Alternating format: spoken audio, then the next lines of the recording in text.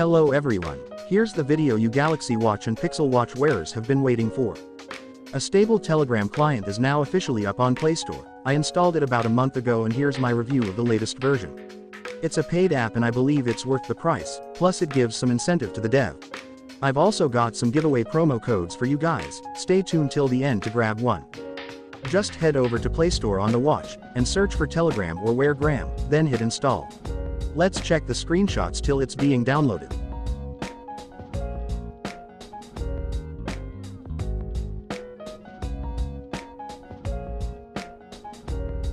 Alright, opening the app it says Weargram, let's go ahead and log in.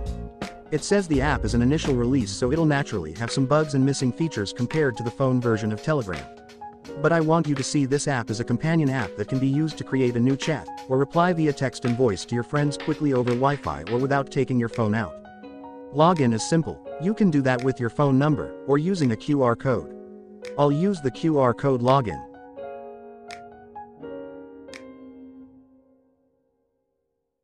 Okay, now if you have two-factor authentication, you can input the password here.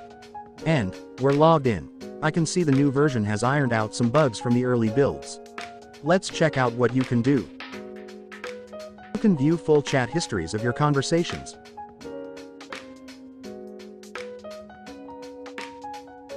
Reply via text, voice or send a voice note or hear one sent to you.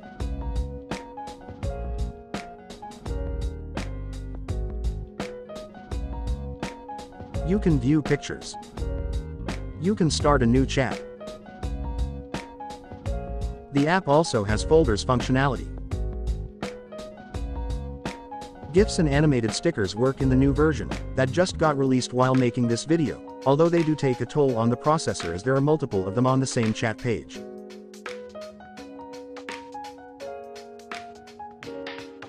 There's personalization settings.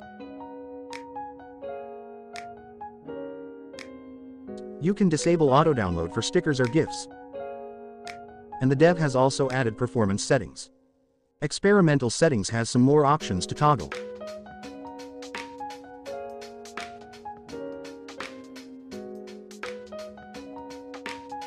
You can zoom images that are sent in your chats as well.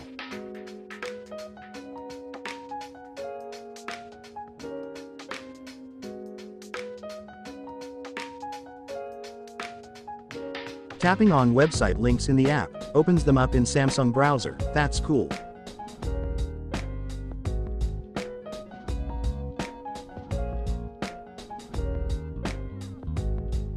Apparently you can download document files on the app, but I'm doubtful you can install APK files directly without ADB. But do let me know if you guys tried that. Opening a chats from user ID works in this version as well. That's mostly what you want to do on your watch.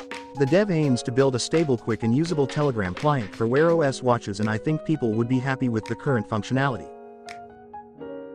Notifications don't work currently with Weargram, so for now you'll have to use the notification stream from your phone's Telegram app. Maybe that gets included in later versions, but I guess that'll drain a lot more battery like WhatsApp for WearOS is doing right now. For me it's good enough to see images or send a new message and receive notifications over Bluetooth, so I get the option to quick reply from phone notifications, or if I want I can open it in Weargram manually. I do have high hopes from the app and I think it'll be so much better in the future versions, and I want to support the devs' work by bringing in more users to the app for feedback and bug reports. The app is less than $5, which is really reasonable for such a potential. There are limited giveaway codes for now, so be sure to grab them right now.